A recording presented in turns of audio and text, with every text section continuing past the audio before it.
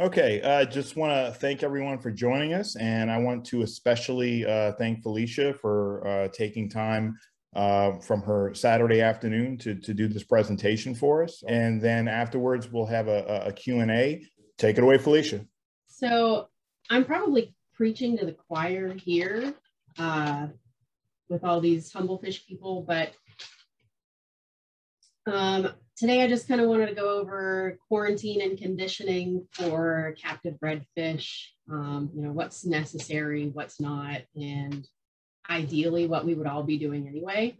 But I kind of grew up in the saltwater world in the seahorse community, and our community is a little bit different than the rest of the reefing community. We always kind of were extra with our conditioning and quarantining and just making sure our seahorses were, conditioned and eating before going into the main tank. And that was just the norm. It's what we all always did.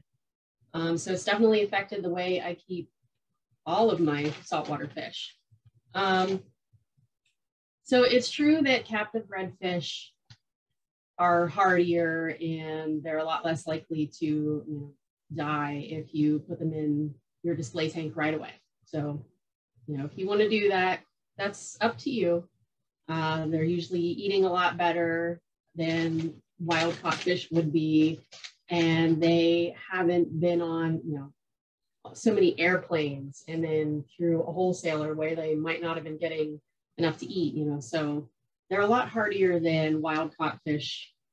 And it's up to your risk aversion level if you really want to skip quarantine.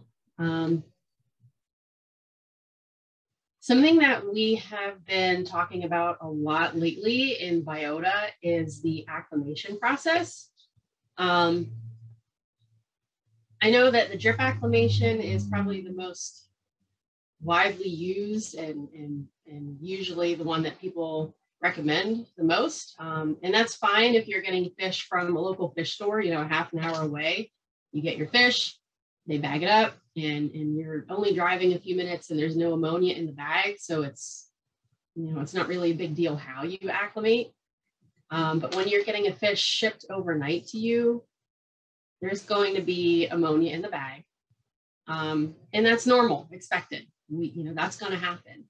But as the ammonia increases in the shipping water, the pH naturally decreases. The CO2 goes up, the ammonia goes up, and then the pH comes down as a result. What happens when pH drops? The ammonia becomes less toxic. Ammonia toxicity decreases as as pH decreases.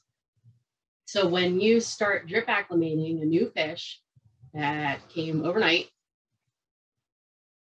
the pH from your main tank is going to increase the pH in the shipping water.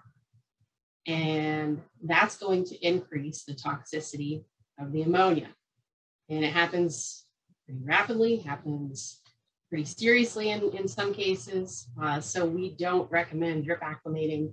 And there are a number of other reasons that drip acclimating a fish that's shipped overnight can be extra stressful on them. I mean, a lot of times people put the bucket on the floor and it's a completely different temperature than the tank water is by the time they're ready to put it in, so, and they're sitting in this stagnant water for, an hour and just getting more and more stressed out after being shipped. So what we like you to do is float your bags for 15 minutes just to get the temperature regulated, cut them open, and net the fish out, put it in the tank. And that's it. And honestly, I use that procedure for most fish. I don't really drip acclimate anymore. And this was something that I tested out when I was working in fish stores. And I found that when we did the cut and dump method, that we had less losses than when we did drip acclimating. So it was kind of a good thing because it saved us so much time and it saved stress on the fish and we had less losses. So I've done this method for a long time. It was actually Dan Underwood at Seahorse Source like 15 years ago who told me about this. who explained this whole thing to me, like, don't drip acclimate my seahorses when you get them. So, and we have Biota, we have this acclimation method on our website under the FAQs, if anybody wants to see it. So the big question is, do you really need to quarantine captive bred fish? And I always talk about risk aversion level, because that's important. And, you know, a lot of people are comfortable with just having an asymptomatic ick infection in their tank forever and running UV sterilizers. Okay, that's up to you. Some people aren't, you know, I'm the kind of person that I don't want to take any risks at all with that. So I prefer to quarantine and condition everything that comes in my house. But if you're somewhere in the middle and you're not sure what to do, just question, you know, where did the fish come from? Did it come straight from the breeder? If it came straight to you from the breeder, then it probably doesn't have anything. It's probably not carrying anything, and you can put it right into your tank if you want to, if you're comfortable doing that.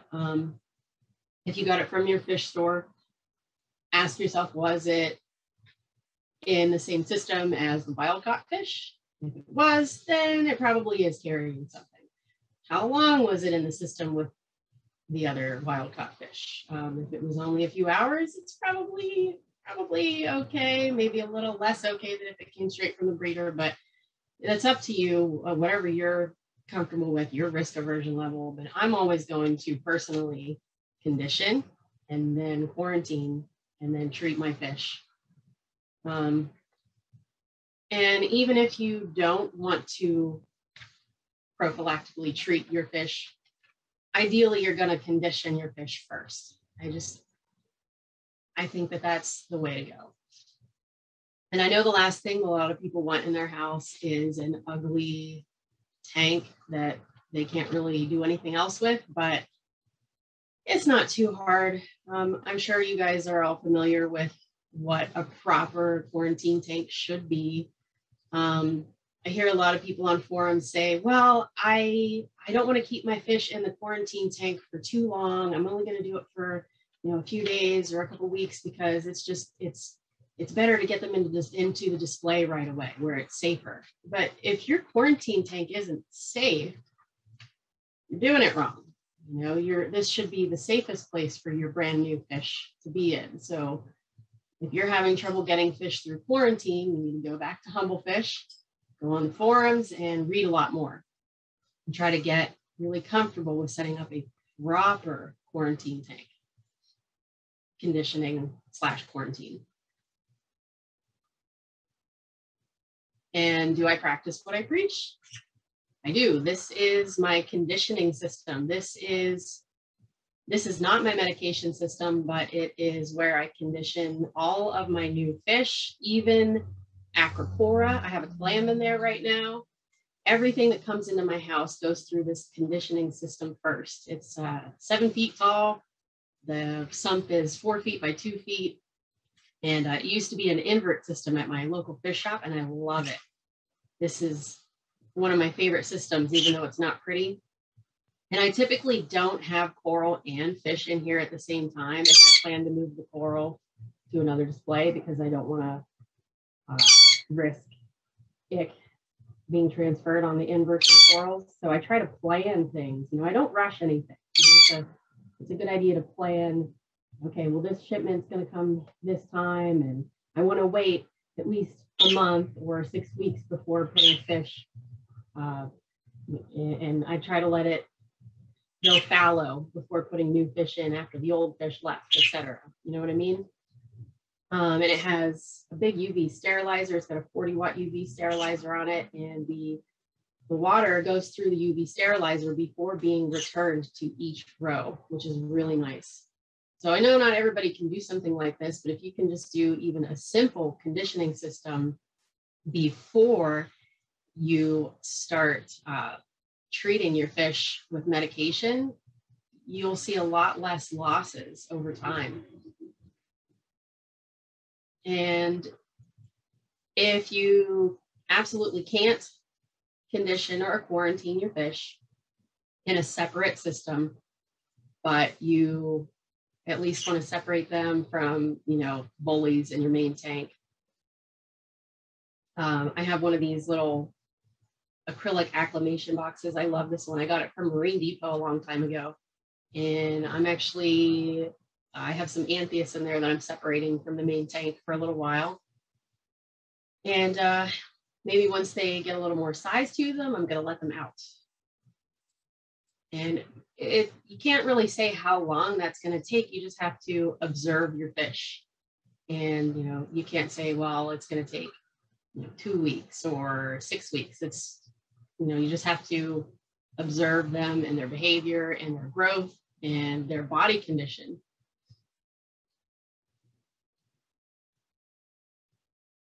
And I know a lot of people are in a rush to get fish into their main tank. But I really wish that people would condition their new fish before treating them prophylactically. And should you treat captive bred fish for ick?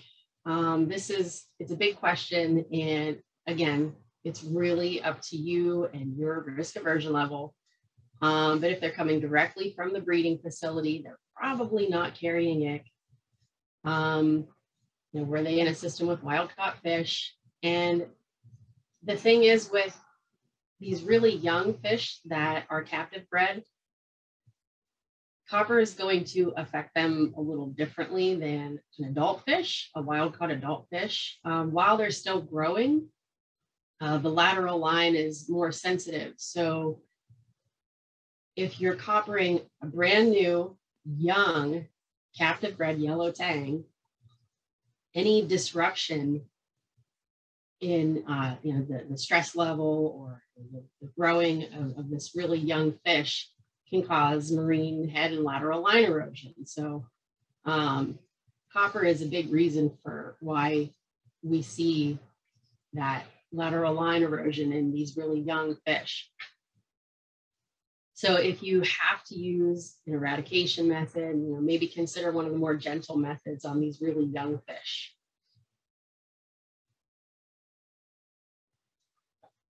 And if your captive bred fish comes to you already sick, like you got it from a local shop and it unfortunately, you know, got ick or something with the other wild caught fish, you know, again, just take it slow.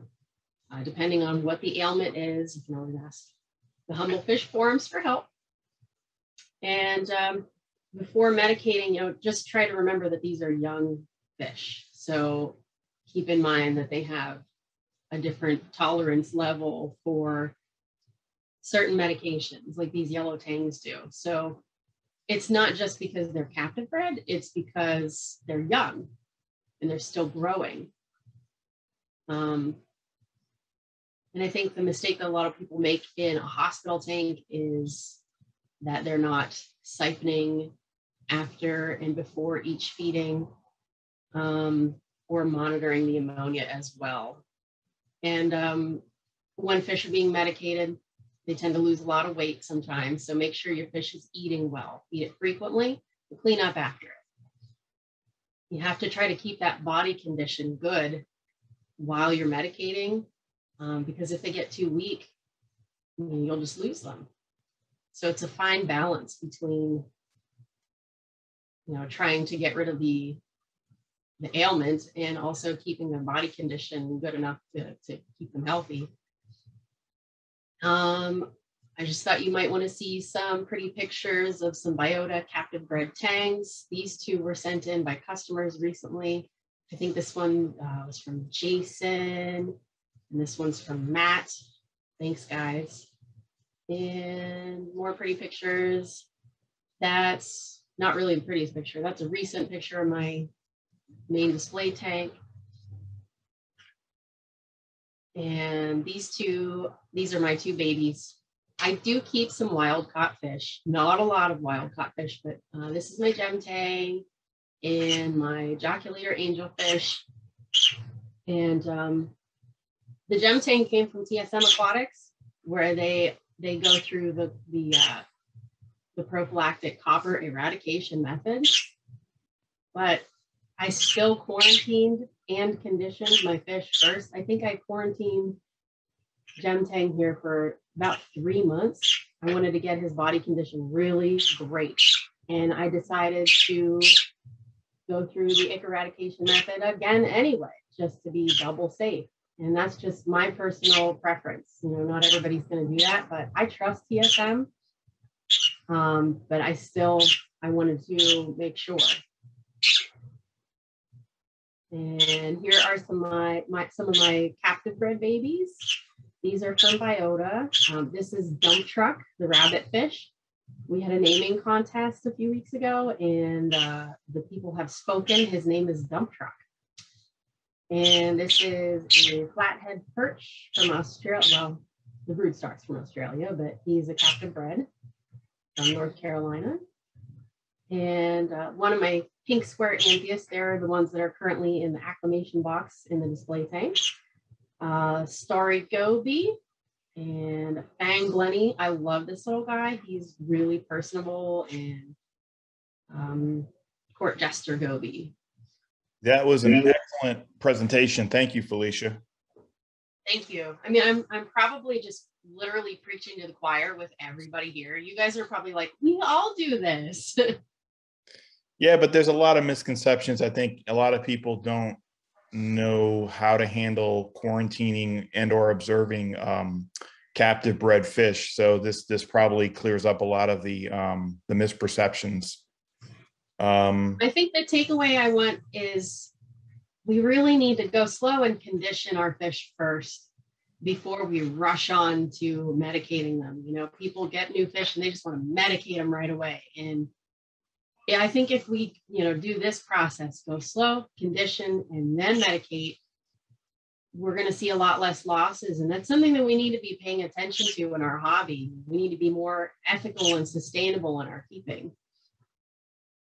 Yeah, exactly. I've run into species that, for example, there's certain species that are intolerant of chloroquine, but I found that when I precondition them for 2 or 3 weeks, Flash, Erastus, Anthias, and I actually power feed them, precondition them, and then run them through the medication, these fish that were normally intolerant actually go through the treatment just fine. So yeah, that echoes what you're saying. I'm wishing now I had put a couple pictures of what a fish looks like when it's too thin and what a really well-conditioned, good body conditioned fish looks like, because it seems like a lot of newer hobbyists, they're so used to seeing fish in the shops that are wild and then have spent a lot of time in transit. They're used to seeing skinny fish. So they don't realize that that's not normal. You know what I mean? Exactly. Yeah. That the fish needs to be plump, yes. not skinny, not emaciated. So we have some, if you have time, we have some questions here.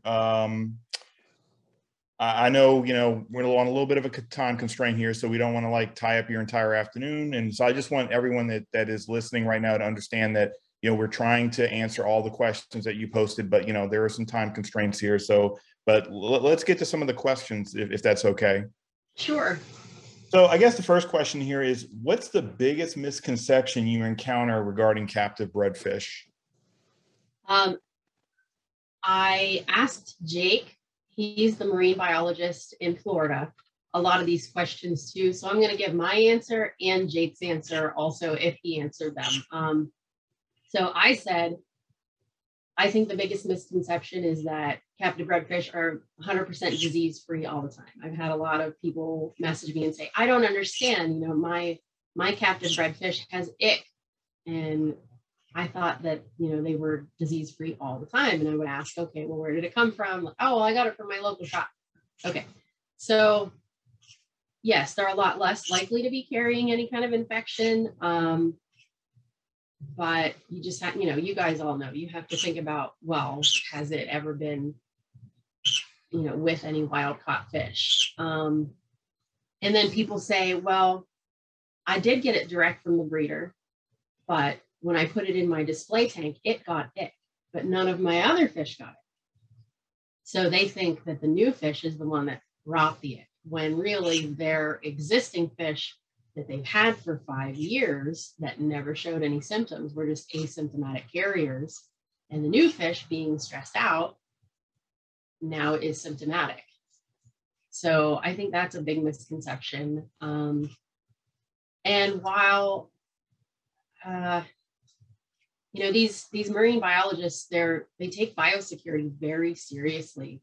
They have very valuable fish in these systems, and they don't want to have anything happen to them. But like Jake always says, he quotes Jeff Goldblum from Jurassic Park, life finds a way. So sometimes things happen, but it's a lot less likely with captive bred. Jake's answer was awesome, I thought. He says the biggest misconception about captive bred fish is around the pricing. A lot of hobbyists and store owners compare captive bred to wild caught fish, and it really diminishes the animal's value. Not only is it the captive bred, an aquarium ready fish, each fish is cared for months from egg to sellable size so that they thrive in home aquariums. It's basically a completely different product when compared side by side. It also discounts the fact that we know how old the fish are, and they're primed to live out their full lives in your aquarium, whether that's 20 plus years for a tang or 5 to 6 years for a court jester. You have the ability to see this animal throughout its entire life, and it's a really nice pet for your family. He says there's an entire other side of the industry that believes captive bred fish are somehow inferior to wild caught. He says, I'm not sure where that really comes from, but he says we're seeing, and we do see this, that fish that have been in home aquariums for years from captive bred are indistinguishable from wild fish. Do captive bred fish have better immune systems compared to wild caught? And I think sometimes the assumption is because wild caught are exposed to pathogens at a sublethal concentration in the ocean, their immune systems, gain familiarity and they develop resistance to it. But these captive bred fish are I don't want to say they're bred in sterile environments, but probably pathogen free. So I guess how do their immune systems compare to their wild caught counterparts? Honestly, I'm probably not qualified to answer this question. I don't have a marine biology degree. I'm not an immunologist, but from experience, what most of us have seen is that because wild caught fish are so stressed out, spending so much time in transit, not getting the proper nutrition while they're in transit, they are the ones who have a seriously compromised immune system by the time they get to your home. So just having captive bred fish that are already really well conditioned and eating well, when they get to your home, they don't have periods of intense stress in their lives that are going to weaken their immune system. Yeah, a lot of the fish that we see in shops, when you look at them, I mean, they're dead and they don't know it yet. You know what I mean? And then you put them in your tank and that's all it takes. So you're saying that basically the conditioning that they receive at the facility kind of offsets that they don't have any, encounters with pathogens in the wild because they're being conditioned, and because they're being conditioned and their immune system is basically fed from their gut, then they should have a good, strong resistance to pathogens. I think that's a great way to say it. So outside of clownfish, what would be a good starter fish to learn how to get, if you wanted to start breeding? It seems like everybody and their brother nowadays is breeding clownfish, but what about if you wanted to try a different fish in different species? What would be your suggestion? I suggested seahorses. Seahorses are different from other fish, but there's a little bit of a learning curve. Like I try to say, okay, forget what you know about reef fish and then read about seahorses and you'll be more successful.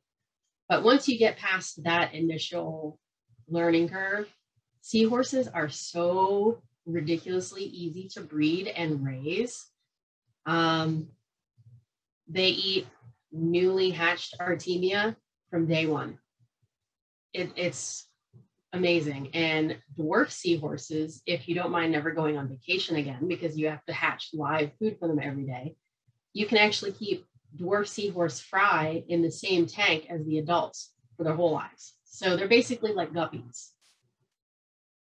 And Jake says he thinks the best starter fish are things that are demersal spawners or mouth brooders like cardinal fish. Cardinals are mouth brooders. The larvae are large enough size to feed many readily available live feeds or micro diets, but the downside is it's pretty difficult to get the egg masses from the parents without stressing them out. Let's see, he says, but if you want to start breeding something, Jake suggests getting a simple 10-gallon or 20-gallon setup with no substrate, PVC, controllable heater and light systems, and feed the fish 4 to 5 times a day with a diet high in fatty acids and vitamins. There are so many species of gobies and damsels that haven't been bred yet that could use some attention and love. Next question, someone asked about where the lemon butterfly is at, and I think everyone probably would be interested in captive bred butterfly fish in general, because the wild caught specimens, they're sometimes so difficult to get eating in captivity. I mean, I'm a butterfly guy. I love butterfly fish, but you know, even my success rate is not very good with them. So I guess, what about lemon butterflies and other butterfly fish? Jake says, so I've only been at Biota for a couple months now, and I'm loving it so far. I really believe in their dream, but I don't know all the behind the scenes things. So I did have to ask Jake a lot of these questions. He says, we're working on getting more batches of them. The first few batches sold out much more quickly than anticipated, and the demand is pretty high. Our Hawaii facility has been incredibly busy at increasing the production of yellow tang to meet the demand, and we haven't had the space for larval cleaner wrasse, butterflies, and potters like we anticipated. We're finally in a place where those experiments and trials are either currently running or about to be running, so we can expect more, hopefully in the next 6 to 8 months. So that's awesome. Here's another good question that was submitted. How do you suggest quarantining captive bred fish that come direct from the facility? So if it's coming direct from Biota, or even let's just say another captive bred facility, it's not going through a wholesaler or a local fish store, how do you recommend quarantining and or conditioning that fish? I think we went over that in the presentation pretty well, but again, it's up to your personal risk aversion level. If you want to be as perfect as you can be, ideally you would get them in and condition them first, and then do a prophylactic treatment if you wanted to, considering their age and sensitivity to medication. Tank transfer is pretty gentle. But if you're not worried about transferring disease to your existing fish, sure, you can put them right into your main tank if you're comfortable doing that, but I'm not. And you also have to consider that new fish, even if they're captive bred, they're still brand new, and they might like to have a rest period before going into the display. Jake says he suggests a monitoring period in a quarantine tank. Shipping can be stressful, so it's good to have a receiving tank away from your display that isn't medicated but has the possibility to run medication. Jake says, we're very confident in our biosecurity at our facility, but we also understand that sometimes life finds a way. He usually advocates against prophylactic treatments, especially on newly received fish, regardless if they're captive bred or wild caught. Jake and I share similar ideas. I like that. He definitely does not recommend treating the yellow tangs with copper specifically because marine head lateral line erosion. And he says, since they're young and they are growing pretty quickly, it tends to damage their lateral line if they are extensively stressed during this period of time. So yeah, like you said, it all pretty much comes down to your tolerance for risk, whether or not you want to quarantine, observe, or just put the fish right in your DT.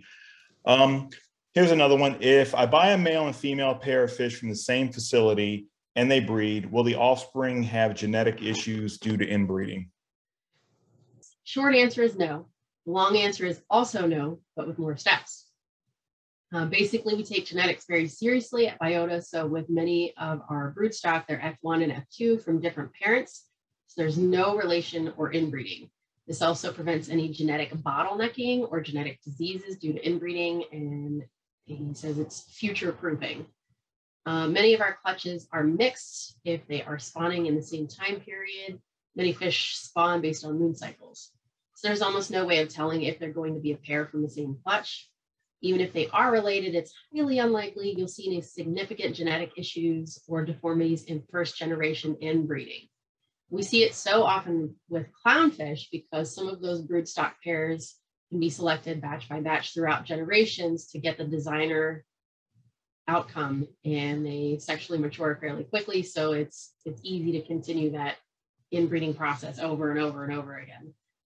Here's another one. Out of the approximate 64 to 68 fish listed on the public facing portal, what sets the priority on availability or breeding list?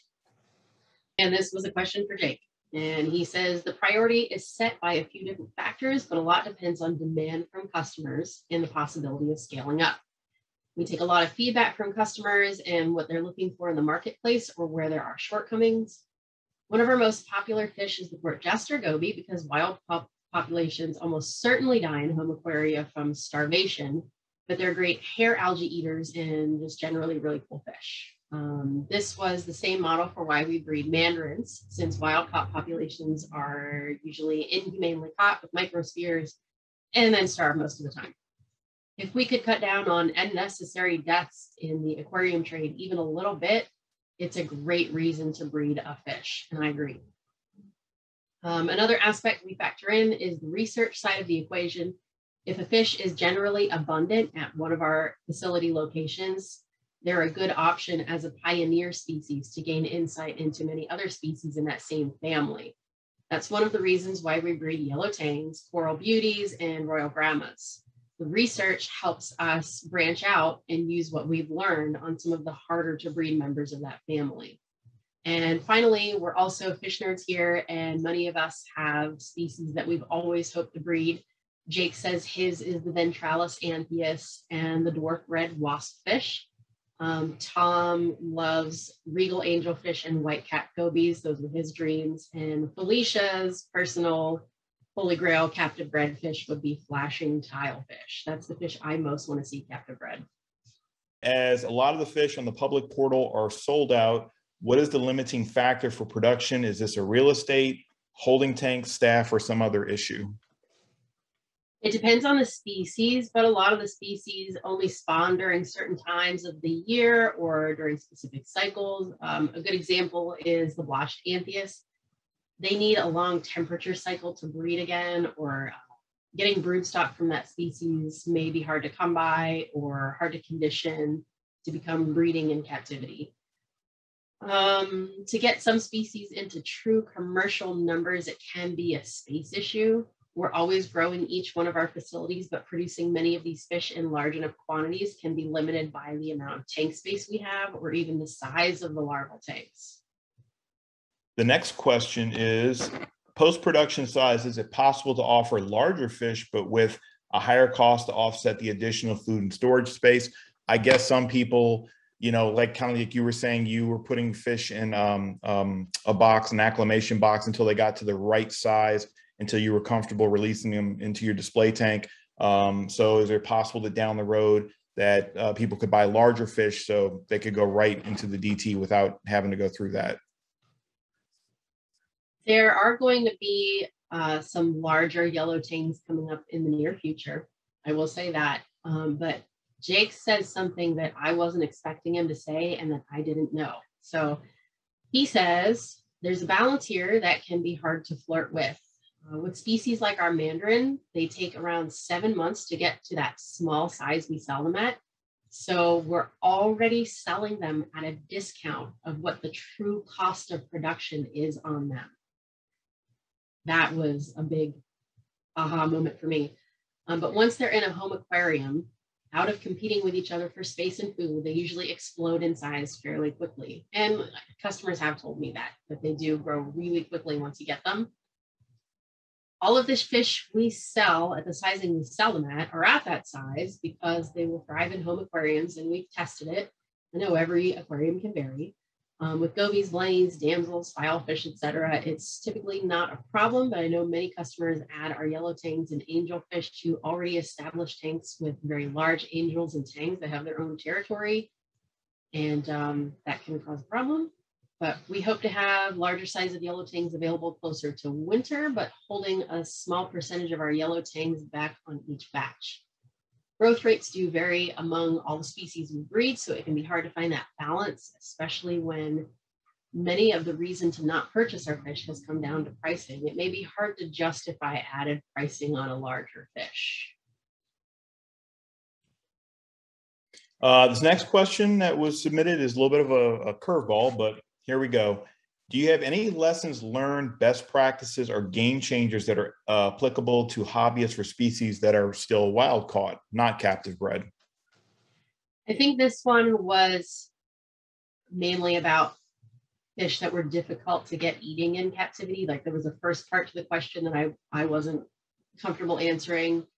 We got this question late, and Jake was putting away a shipment late last night. So he might have actually answered it, and I'll try to put it in the forum if he did. But I don't really know how they do it at Biota, but I assume it's something similar to what I have always done. But I've always been interested in fish like that are difficult to get eating in captivity. Like I started out with pipefish and seahorses, and I had a sea moth 15 years ago and tilefish. And what I learned in the seahorse community is what I apply to getting these difficult live food eaters to eat prepared foods in captivity. But I think the most important part is finding a specimen that's still in good shape, because a lot of times these live food eaters, when you see them in the shops, they're already gone and they just don't know it yet. They're too far gone. Even if you take them home and do everything right, it's too late. And that's really sad. But if you can find one that is in really good shape, quarantine them in a boring, bare bottom tank. You need to make sure that they can see the food, that they have to pay attention to the food, that the food doesn't just float around the tank and get lost in the rocks. We found in the seahorse community that was one of the best ways to get these live food eaters interested, is just have them in a boring bare bottom tank. Painting the bottom black also helps them see. If it's a really difficult species, like a sea moth, what I had to do was, first I was offering it live foods that it was already used to. So we had live shrimp, live mysis that I was offering it. And I was at a facility at the time where I had access to that. So I know not everybody does. So we got him eating the live mysis, and then I would freeze some of them and then thaw them and give them to him dead, mix them in with some of the live mysis that he was used to eating. And he eventually started eating some of the dead ones. And then eventually I started mixing in, PE frozen mysis along with the mix of live mysis, and he would start eating all of that. It's very time consuming, very difficult, and probably not worth it in most cases for these difficult live food eaters. But you have to be persistent, feed them at least 3 times a day or more, siphon before and after each feeding. And I'm not really a fan of garlic for treating disease, but it does have a place. And just anecdotally, what I've noticed is when I would soak foods in garlic that the fish were already used to eating, that was kind of like a Pavlov's bell for them. So when I started soaking dead food, like frozen mysis in the garlic, they would recognize that, and they'd be more likely to eat it. So just a personal anecdote.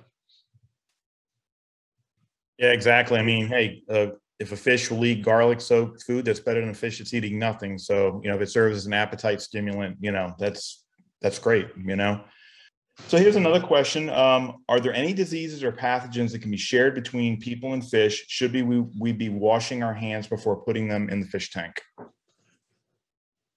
So this one, I'm probably not qualified to answer it, but I'll answer it anyway because, you know, I have some experience with this. But yes, people do get Mycobacterium, Vibrio from their fish tanks. And a really good friend of mine recently, he's been in the hospital since September 20th, and he's still there right now. He's in pretty bad shape. I'm going to butcher the name, but he got a really serious erysipelas brucopathiae infection from his tank. And of course, he's 1 in a million and probably one of the first people, if not the first person to ever have this documented. But the hospital, they did culture the bacteria, they sent it out to a lab, and that's what they identified it as. So he's been asking me, hey, ask around, ask people, does anybody else know about this? You know, what I found was I found one article from a few years ago from the Shed Aquarium who had some marine mammals die from this infection. So I thought that was interesting. But it is really rare for this to happen. And it was shocking because he's a really good fish keeper, and I've seen his tanks and they're not dirty or anything. It was just a fluke, a freak accident. And the question whether or not you can pass diseases onto your fish, very, very, very, very unlikely. I don't think that's ever happened. But we should be washing our hands before we put them in our tanks, but mostly just to remove any chemicals or debris. But unless you have cholera right now, you're probably not going to give your fish any diseases. Excellent, excellent answer. So next question is, now that yellow tang breeding is full scale, are there any plans for designer tangs? Like, are we going to start seeing long fin yellow tangs or anything like that coming out of Biota? We did have one yellow tang that was white, and we kept it for a while, and we thought it was going to be a cool fish, but it turned out it was just a late bloomer that took a really long time turning yellow. It's amazing the difference in how soon or late they turn yellow. It's all different depending on individuals. But anyway, I don't see any reason why we wouldn't offer like aberrant fish to the hobby if they appeared spontaneously. I mean, we already have the platinum Dajongai that spontaneously appeared in our populations. But I think I'm going to say, we haven't really talked about it, but I know these guys, and I imagine we're all on the same page about not breeding fish that have just debilitating abnormalities, like, you know, the brachycephalic smashed in face, or fish that have no tails. We're all, you know, conservationists, and I think we're all pretty uncomfortable with stuff like that. But you might see some aberrant colored fish. The last question that I have, it's a little long, so bear with me here. Person asks, I have a 6-month-old captive bred tank from Biota, and it appears to have a bit of HLLE around the eyes and nose. When it arrived, it had very little yellow, so these spots just never filled in. What makes captive bred tanks more susceptible to this issue, and what can be done to counteract it? Like we talked about earlier, it's not because they're captive bred, it's because they're young. So, you know, these very young fish, any disruption or stresses they have in their lives when that lateral line is developing can disrupt that and cause damage to the lateral line. It's tough to say what caused it exactly. There are a lot of things that can cause, you know, marine head lateral line erosion. It wouldn't hurt to check and make sure you don't have stray voltage, but you're on the right track feeding, you know, vitamins and highly unsaturated fatty acid supplements. Those are really important.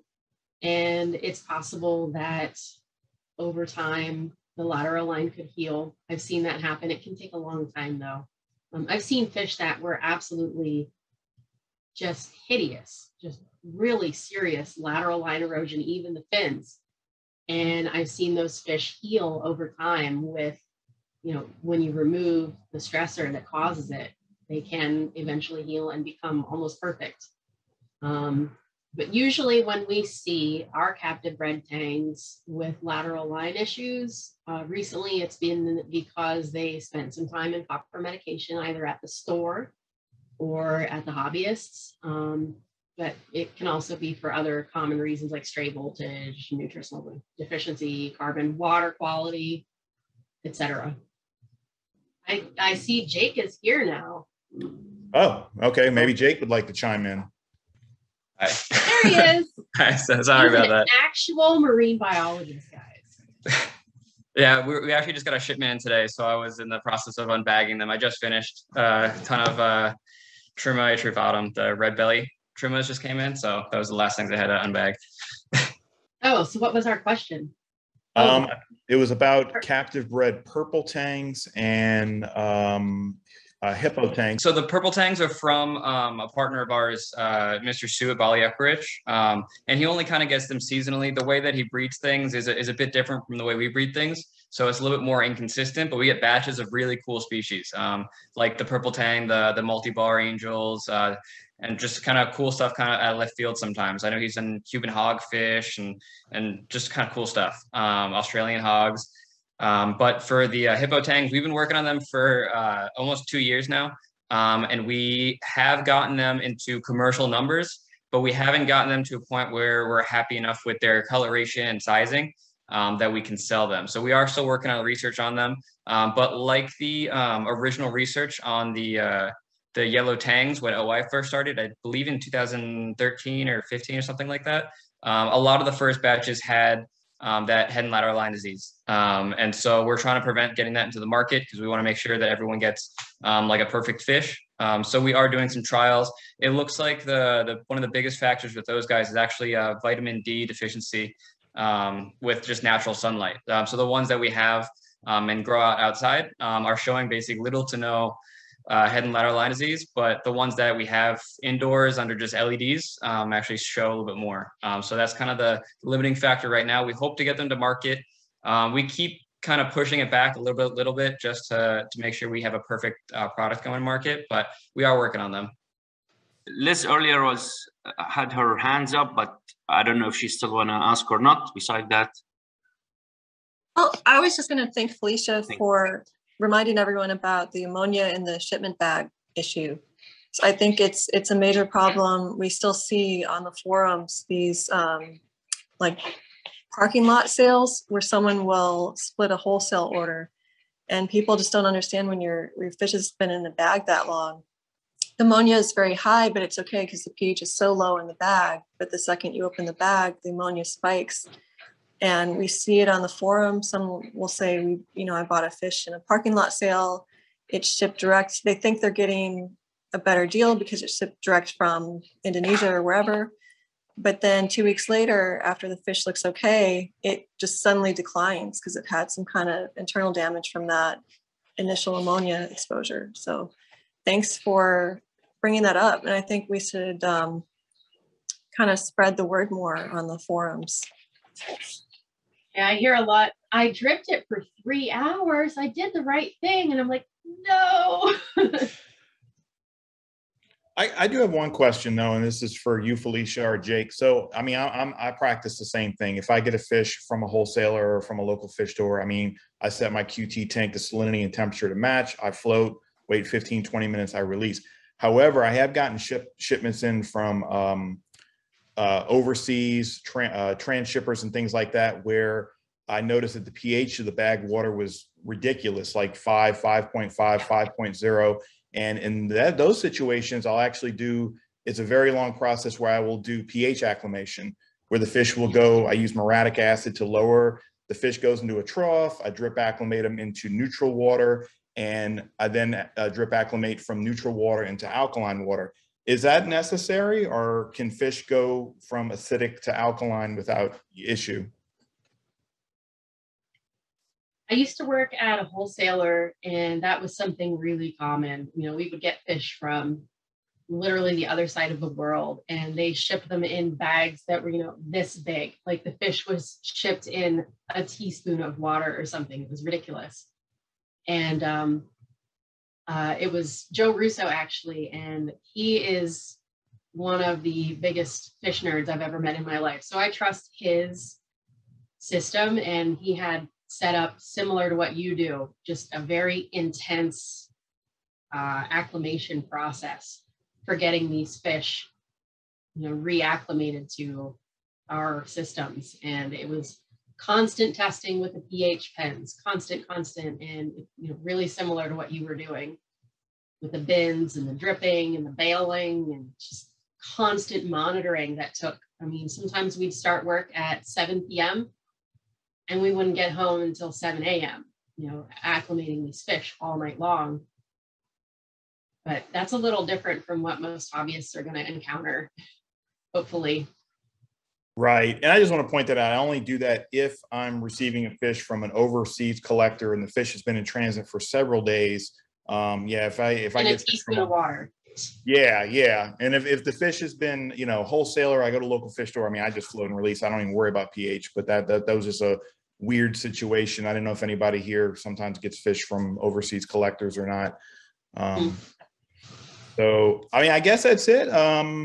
Unless you had something else, or Jake had something else to add to the presentation. I was acclimating stuff for most of it, so I was only getting bits and pieces. Our fish room doesn't have the best Wi-Fi, so I know I was kind of cutting in and out. But I'm sure Felicia did an amazing job answering all your questions and doing the presentation. I'll have to watch it once it's uploaded. One last thing that I wanted to know, somebody asked, and I think you might have answered it this morning, about the difficult broodstock, like the Mandarin broodstock. Somebody was asking, how did we get to the point where we can have this really difficult species breeding? Do you know the answer to that? The cool kind of part about it is Tom and the divers in Palau, they get to see these fish in their natural habitats. So a lot of times they get to kind of mimic those to our best ability in captivity. And I think when Felicia sent me this question, the way I kind of answered it was also kind of diverting from the mandarins, because a lot of hobbyists can keep mandarins if they're hatching live feeds and doing all that. But there's other species that we've worked with that are actually even more difficult. Like we brought up some of the first Abe's angelfish in captivity, and the blashed antheas and things like that are actually really difficult because they're deep water and they're not used to different lighting and temperatures and people, or really any kind of activity, because they're usually found that really deep in the ocean. So I think the best thing is that our divers get to see the environments that these fish are acclimated to, and try to do their best to make it as similar as possible, whether that be dim lights, whether it be the type of corals that they are interested in. I know at our Hawaii facility, the hippo tank broodstock is in, there's a bunch of fake Pacillopora and blue ridge coral, because I think in the wild, specifically blue ridge coral, the hippo tanks like to wedge themselves in.